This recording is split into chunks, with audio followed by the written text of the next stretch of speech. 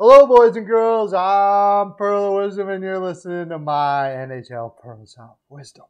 And today, we are going to be doing a cool thing. I'm a professional handicapper, and if you don't know what that is, what happens is people pay me to give them bets. It's at bpowpicks.com. Comment in the comment section. I can get you there in for free. Last year, I was the best on the site, over 600 units, which is a betting way of saying a lot of money. People made a lot of money. But on one of the sites that I go, Mike, we call them bookies in the industry. It gave us some futures. It gave me some futures. Gave everybody futures. And those futures are like what's going to happen at the end of the season. For instance, who's going to win the Stanley Cup? You can bet on that.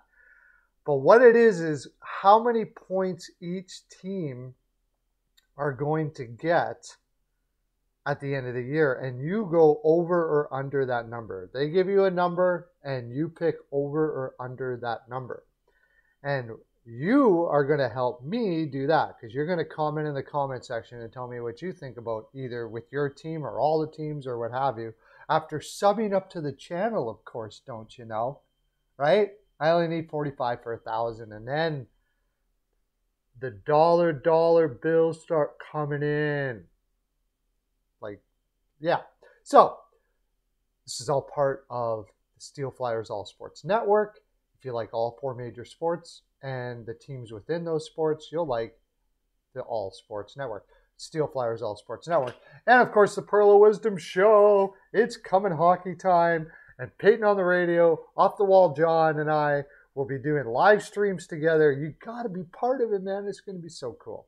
It is awesome. Okay, so let's get started, shall we?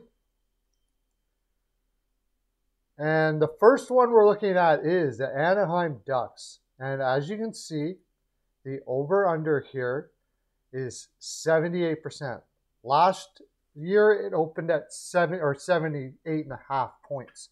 Last year it opened at 70.5, and they finished with 76 points this year. So Anaheim Ducks 78. Now they've done well. They've improved by getting Ryan Strome, Frank Vetrano. I like those moves, no doubt about that. John Klingberg is a good move. It gives them a lot of the same on defense, though. That's the one thing that I have an issue about as well. But it does fill out the roster. And on paper, you got to say, well, they got to go up in the standings because, they got better this year. The problem is everybody got better. Los Angeles got better. Vancouver, I think, will be better in a full season there with Boudreau. Seattle got a couple really good wingers there to add to their team. And Edmonton with a full season with Woodcroft and hopefully better goaltending could be better.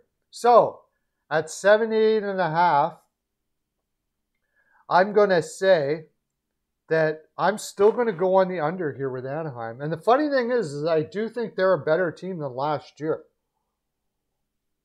And I do think they're going on the right trajectory. And I probably won't give this pick to my clients because I could just as well see Anaheim actually doing. I mean, Zegras goes off, Terry goes off, Mason McTavish can go off. It's just I love Isaac Lundestrom. I love the Dmitry Kulikov pickup. I like everything they did. It's just everybody did well, and it's a very young team. Last year, they tailed off in the second half, mostly because it takes a while for a player's body to get used to an 82-game schedule. This could be the year Trevor Zegras does get used to that. This could be the year that a lot of these guys do that. But I have to see it, and with the improvements already in their division by other teams, I'm going slightly to the under here. Tell me what you guys think, Anaheim fans. Over or under on that. Next, Arizona Coyote. And 67.5 points is the over under for them. Last year, it opened at 68.5 and they finished with 57. So we got to believe that Arizona is going to be able to pick up 10 more points than they did last year based on the lineup that they have right now. Now, there are a few things I will say about Arizona. Last year, they were like a grab bag the first 10 games. Like, they were a grab bag of players that were just thrown all together. They weren't really a team. And they struggled heavily right out of the gate, which makes sense. This year, I'm a huge fan of Turney as a coach. And a lot of these players have played with each other a lot more than it was last year. This team is more like a team than it was last year, but there was a lot of changes. Troy Stetcher comes in, he's new. Nemeth and Brown, which I don't even think Nemeth is going to get the playing time there, honestly. I think it's going to be Moser. But, Keller, Hayton, and Schmaltz, they've kind of played together through the whole time anyways. Smith came in halfway through the year. So a lot of these guys are going to be, I don't think it's going to be as bad from the beginning. Karl Vejmelka also, and all their goaltending had never played with the defense in front of them and everything like that. So, and Turney was a new coach. So all of those things considered, I think they're going to have a better start than last year. The problem is just about everybody in their division got better, except for Chicago and Winnipeg. The question is, are they going to be over 67.5 points? And I think this is kind of the total. I think this is going to be a better team, believe it or not, than it was last year, which is probably not a good thing because they want to be last if they can. I just think with Turney's coaching, they'll find ways to win games that you wouldn't think that they would. Not to mention Karl Vejmelka goes off and stops 50 shots and stuff like that. So I'm going to go slightly to the under, like something like 65 points here, but I'm probably not going to put in anything for this because I don't like betting against amazing coaches like Turney.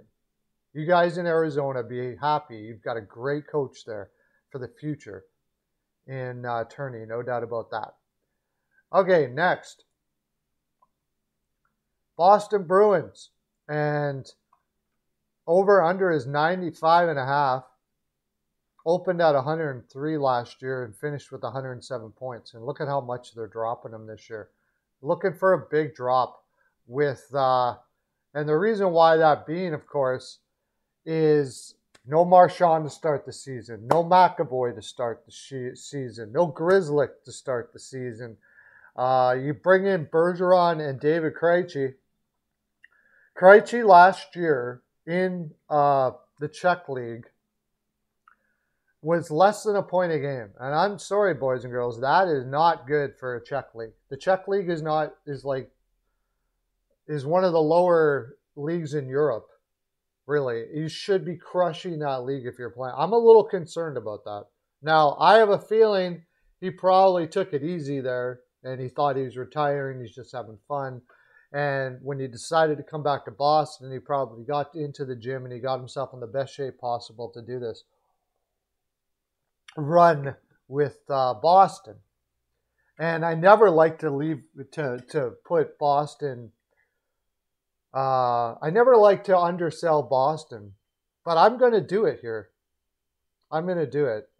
I'm talking about more than a 12-point game drop.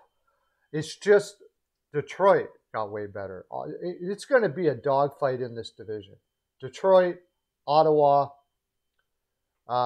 Toronto. You're not going to be able to pick up easy points like you did last year against the Montreal, maybe, yeah. But Detroit and Ottawa are not easy points anymore. And I think they're going to take more points from Boston than they did before. I think they're going to struggle early.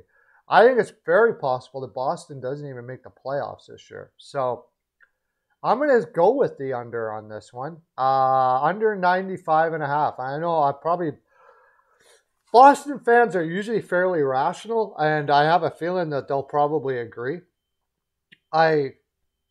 I don't like to undersell Bergeron. Pasternak and all those guys. And when Marchand and them come back, they could just go off. And I probably won't put this in as a pick for my clients, but comment in the comment section, Boston fans. Tell me what you think. Over under 95.5 for the Boston Bruins. Make sure you're subbing up to the channel. Comment on my video there. All right, next. Buffalo Sabres. And last year it opened at 96.5. And this year, 69.5. Finished with 75. This year they have it at 77.5. And I like Buffalo's team. No doubt about that. I really like Buffalo's team. That being said, again, just like I said, and I didn't even mention Buffalo here when talking about Boston, this is going to be a tough team to beat. I think this is going to be the tightest division, and which is weird because it was pretty much a blowout last year. Most of the teams were out of it by the first half of the season. But this year, you got a full season of Jack Quinn, who looked really good when he did play. Now, he's only 20 years old. He's probably going to start out strong and then fade. You got Tage Thompson just went off, but mostly the thing that I love about this team is the defense. Samuelson, Dahlin, Power, Yoki Haru, Bryson, and Lyabushkin is a really good, solid defense. And the next question mark I have is Eric Comrie, of course. A lot of people are very high on Eric Comrie, and I mean a lot of people. I am. He had a great year last year. I thought it was a good roll the dice play on Eric Comrie to see if he can manage to be a number one. He's 27 years old. He's been in the league for a while. He's worked his way up. The thing is, it's his first time being a number one.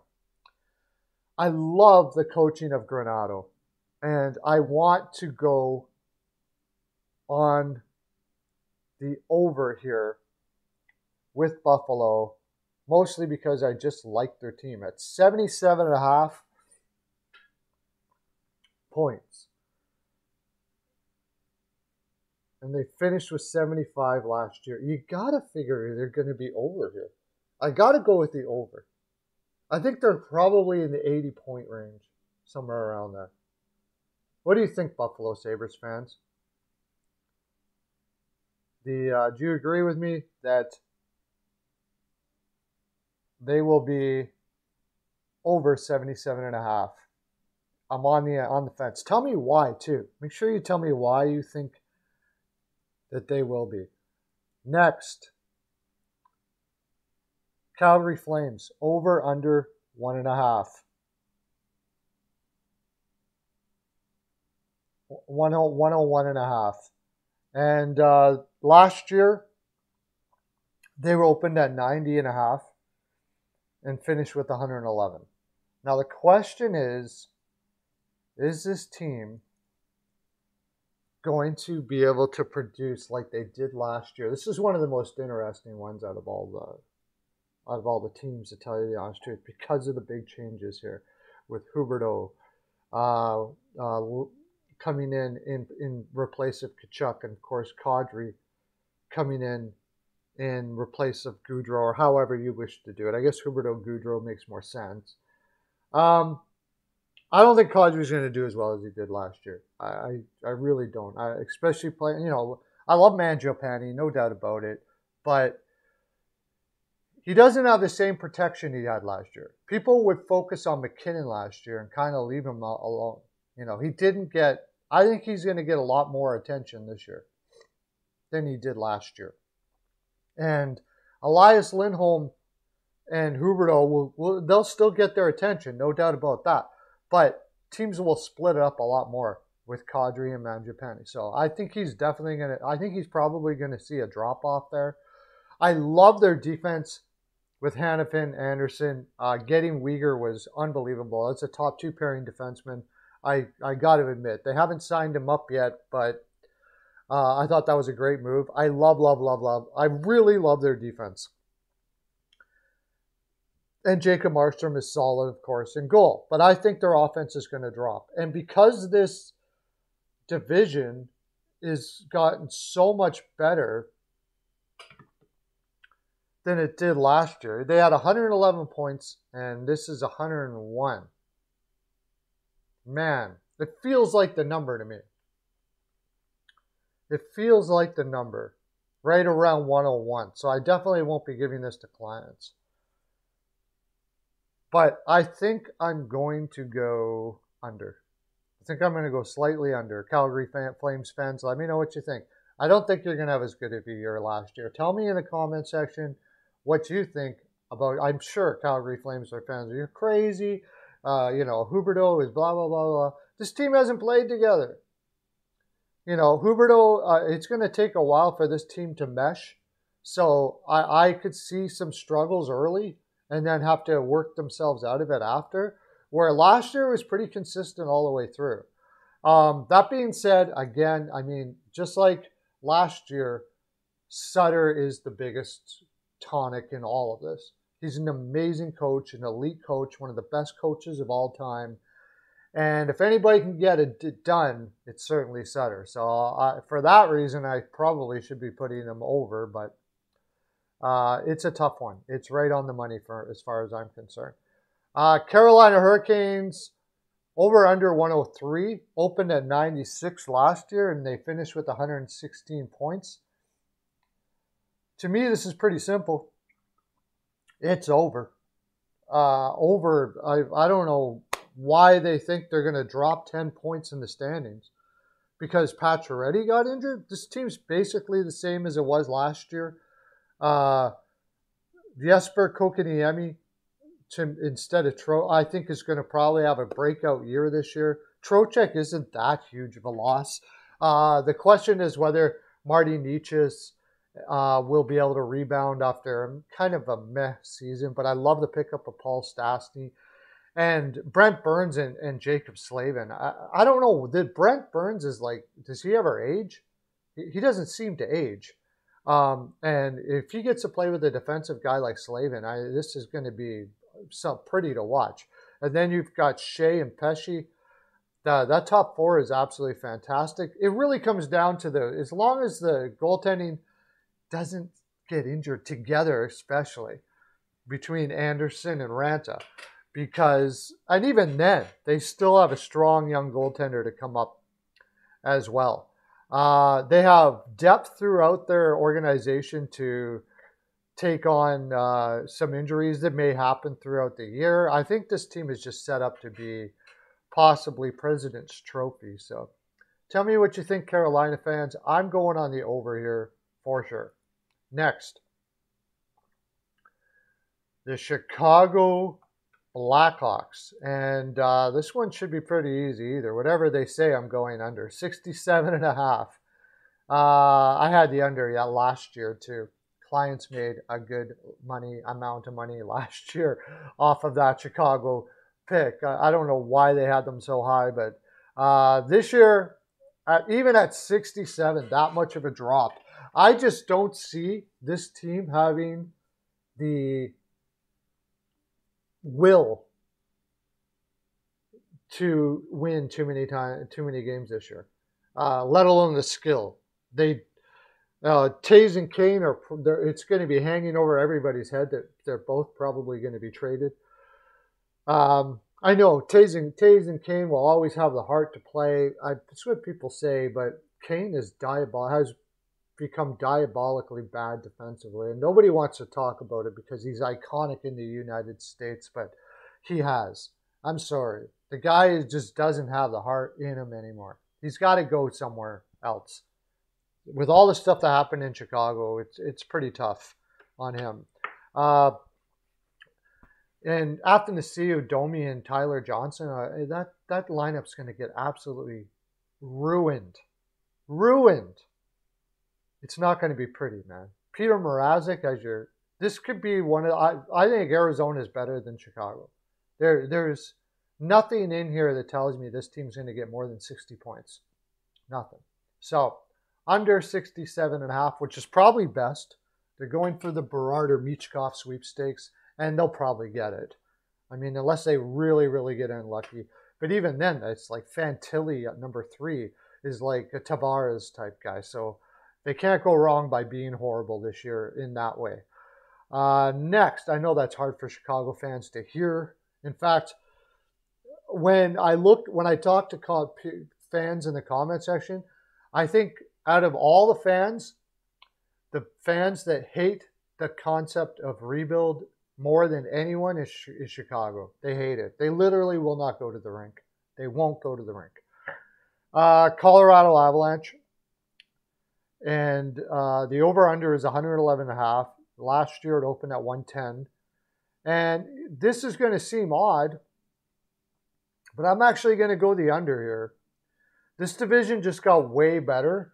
And I think Colorado this year is going to learn or is going to kind of pace themselves throughout the year.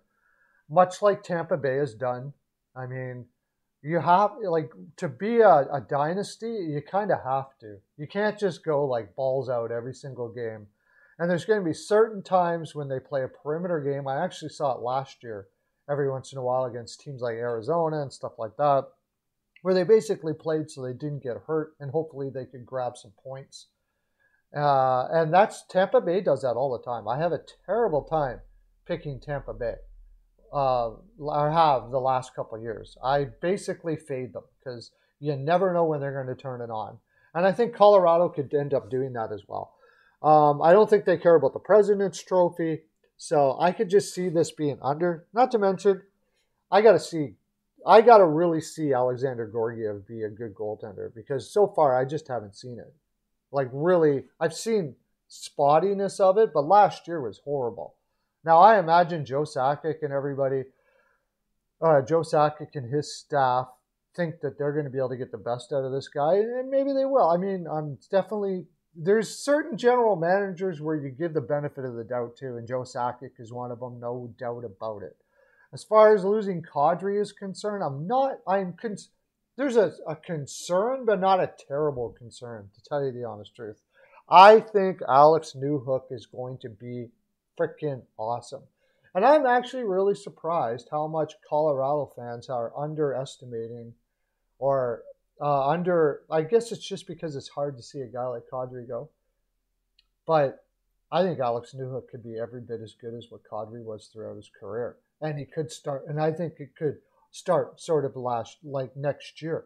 In fact, if you look at Kadri's trajectory, at the same age as Newhook, he had less points. And at this age, at 22 years old, Kadri went and had almost a point-a-game season in Toronto. And I could definitely see Newhook doing the same, getting the ice time that he's likely going to get in this spot. That all being said, I'm still going to go to the under. I'm probably not going to give it as a bet, but I'm going to go to the under. Comment in the comment section, Colorado fans. Tell me what you think. All right, Columbus Blue Jackets. Over under 79.5. They finished with 81. And the immediate thing you're going to say is, well, they got Gaudreau. So, I mean, they're definitely going to be better than last year. I don't think so. And it's not because the team isn't better. It's just so many teams in the East have gotten so much better. It's possible. I love Igor Shinnikov. I think he's going to be a really good player in the future. Of course, Cole Sillinger had a full year last year. Does he have a sophomore slump, though? Can Boone Jenner stay healthy? Jack Roslovich started going well in the second half, but he's had consistency issues throughout his whole career. There's still a lot of question marks in this roster. I think Gaudreau and Laine will carry them quite a bit, but Pittsburgh looks like they're pretty solid, and all those teams out in the other divisions, like Buffalo, Detroit, you still got to play those teams, and they're not going to be easy outs anymore. New Jersey got better. This is going to be a tough year for everybody in the East. This is not the same as last year, where you had a lot of easy outs. And I think Columbus is on the right trajectory, and eventually they're going to be good, but I'm going under here. And I know that's difficult for Columbus Blue Jackets to hear, because you're like, wow, Laine was hurt most of the year last year, and, we didn't have Johnny Gaudreau, and all of those are very valid points. I just think that the East itself has gotten so strong that they're going to be right around this number again. So, and maybe even a little bit under. I hope I'm wrong, because I want to see Columbus succeed there big time. I mean, fans have been waiting for this team to get good. But there's a lot to look up about, and like I said, I definitely could be wrong here. I probably won't be putting this in for a pick for my clients. So comment in the comment section, Columbus fans. Tell me what you think. All right. Next, Dallas Stars. And 92, over under 92.5.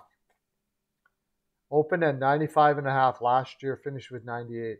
Such a tough one, because I like the pickup of Mason Marchment, no doubt about that. However, I'm afraid Jamie Benn and Tyler Seguin are never going to get it turned around. But that being said, Robertson and Hintz will likely just keep on going upwards. So that could make up for that. Joe Pavelski just never ages. And, of course, you have Jake Ottinger, who they signed up. And he had a great year last year, went off in the playoffs. And this could be the year that he completely takes off and they get a lot more wins. They're going to be playing more offensive. But the whole thing is, not everybody in the division got a lot better here. I think they're going to be able to get a lot of points off of Arizona, Chicago. All of these teams will be that we're talking about here. So I'm going to go slightly to the over. I think they could have more points and actually end up missing the playoffs still. So I'm going to go slightly to the over for the Dallas Stars. Tell me what you think, Dallas Stars fans. Over under 92.5. Detroit Red Wings. And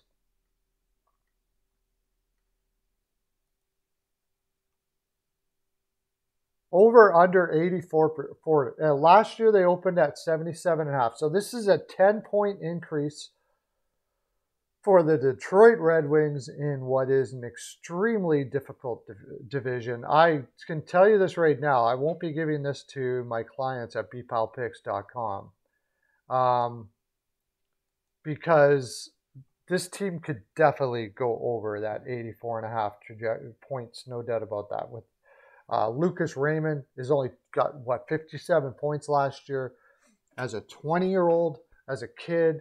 I think Larkin could have his best year ever playing on this line. Now that they have Andrew Kopp there as a second-line center, so they have two solid top six lines. And also bringing in Kubalik. The thing that I do have a difficult time with here is overall their bottom nine is not spectacular as far as being a two-way line. And I think that is kind of was the problem last year as far as goals being allowed. Also, I got to see it from Ben Chiarot, to tell you the honest truth. I'm actually surprised that Stevie Y went out and got Ben Chiarot. He, as far as I know, is a heavily analytics-driven general manager. And Ben Chiarot's analytics are not good. He's not good defensively. A lot of people, they see big. They see 6'3", 234. Oh, this is a defensive defenseman. Not really. He hits, yes, but he puts himself out of position a lot. I mentioned this before, and I'll mention it again. I think actually Ben Chiarot could learn more from Moritz Seider than vice versa. Moritz Seider is sublime defensively already at 21 years old. He's absolutely amazing positionally. He never overhits. He never puts himself out of position to make a hit. He doesn't have to block shots all that much because he's so good defensively getting the puck out that he doesn't put himself in a position where he has to block shots as much. Ben Sherratt is the opposite of that. He quite often is over-aggressive in the defensive zone, ends up having to scramble back and block shots, and everybody's like, oh, he's a great shot blocker. No, it's not that difficult to block shots, to tell you the honest truth. I played the game. It's not a super skill, really. But you don't want to have to block shots. See what I'm saying? The less you have to block shots, the better, because it means you're in control of the puck. So Moritz Seider is amazing at that. Oli Mata is another one. I'm a little bit surprised. He did play better defensively, but I don't see this defense overall being all that much better than last year. Really. Unless Ben Sherratt can really change his game around. Oli Mata is, he's okay. I think Filip Hronek will be better and Moritz Seider will be better. And we'll see what Gustav Lindstrom is going to be. But I still think that they could have problems keeping the puck out of the net. And with Ville Husso, it's a shot in the dark here. He had one good year. Nedeljkovic, I never was really a fan of. So saying all of this, what am I going to go with? I think I'm going under 84. It's tough, but I think I'm going under. I won't be giving that to clients on BPAL picks, though. The next one is fairly easy for me. Edmonton Oilers. The over-under is 102.5. Last year it opened at 97, and they finished with 104. Quite simply, and the Oilers are my team, but I am usually the past 5 years I have not been kind to my own team. I'll tell you that right now. I didn't like the moves that they've made in a lot of ways, but this year I'm going well over. I love the fact that we lost Cassian, and I love the moves that they made. I like Matthias Janmark. I think he's a great pickup. Keeping Jesse Puljujarvi, thank you. Best two-way guy on this team. Getting Brett Kulak back, I love. Barry going down in the bottom pairing, I love. Hopefully Bouchard getting more power play time, I love. The defense still concerns me, but with Jack Campbell back there, that's a question mark as far as I'm concerned. He just hasn't been able to show consistency his whole career. When he's hot, he's freaking crazy hot, and the Oilers will win a crapload. When he's not, it could be a struggle. I mean, he really can struggle when he's not. So it's getting that consistency with Jack Campbell. If they find that, they go over easy. Even if he doesn't, I still see this team being over.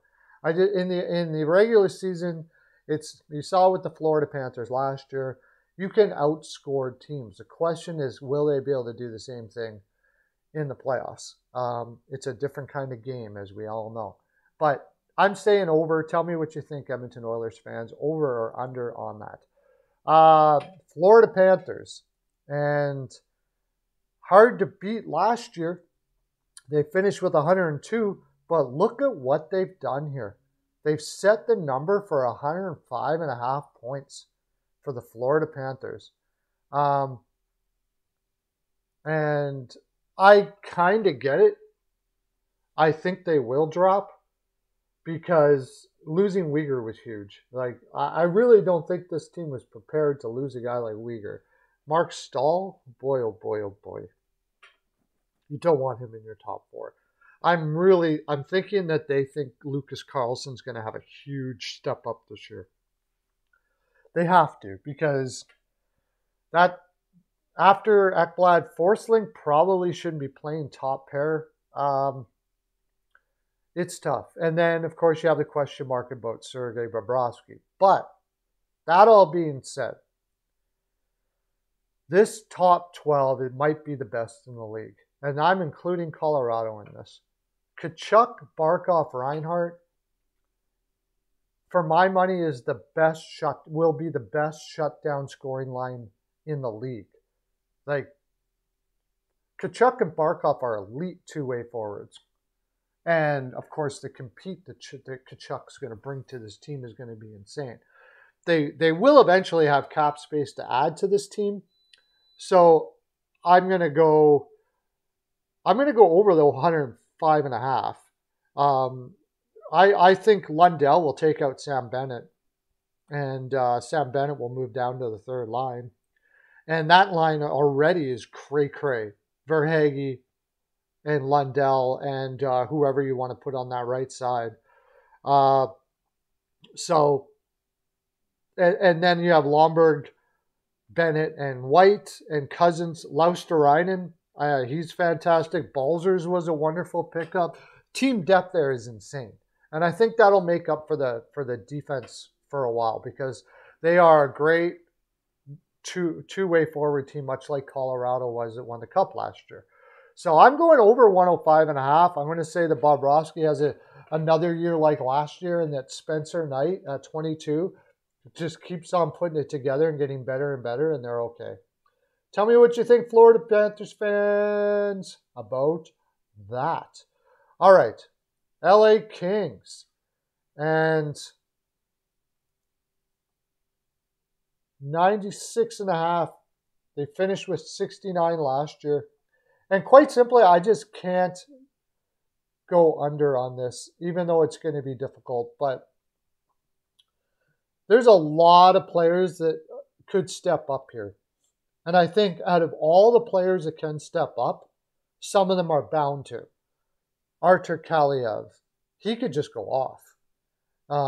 He could take Victor Arvidsson's spot this year. He should take Victor Arvidsson's spot this year. Quinn Byfield, of course, is only 20 years old. I think people are going to be a little disappointed on his trajectory up, but I still think he'll have a better year than last year, and he'll keep on improving. No doubt about that. A full year of Drew Doughty is certainly going to help. And Sean Durzi, I think, is just going to get better and better and better. I did a video on breakout players, and Durzi was my breakout player for LA, but there's tons of players like that here. And going by how well they did last year, adding Kevin Fiala, I think they're going to be able to compete with everything that I think they're going to be better than Calgary. Let's just put it that way. So I'm going over. Tell me what you think, LA fans. The biggest question mark I have here is, will Quick and Peterson be able to get it done? And that is a bit of a question mark. But I'm going to bank that they're good enough to be able to do that. Next, and finally, the Minnesota Wild. We'll do the rest in my next video, so be looking out for that. And over under 99.5. They had 113 points last season. And now they are going into a season where they have Marc-Andre Fleury as their number one goaltender this year. And the question, I will never sell short Marc-Andre Fleury, period. Until I see it, and I didn't see it last year. I know his numbers weren't great in Chicago, but it was actually pretty phenomenal. He kept his save percentage above 9 and goals against average under 3 on that team. That team was so bad. And I know he struggled when he came in to Minnesota a little bit, which it seems Marc-Andre Fleury always it takes him some time to get used to the defense in front of him. And he's going to have all the time to do it this year. And I imagine he's going to crush it. So as far as additions, the loss of Fiala will hurt to a certain degree, but I don't think too terribly bad, because Matthew Boldy's going to have a full year. And I honestly don't see him having a breakdown. I think he's just going to keep on going up and up and up. That was an amazing pick by Minnesota, and I think he could knock out Zuccarello this year. I think he could take minutes from Zuccarello this year. The top line, Kaprizov's he's 25 years old. You think he's going to get less better? No, he's going to be fantastic. The only real big issue is, can Ryan Hartman keep going? But all this being said, I think this team stays on a higher trajectory and will go over the total given in the next year's for next year. What do you guys think? Over, under? Minnesota fans or any fans, comment in the comment section. That's my full 42. I'll be doing the rest next time on the Perlo Wisdom Show.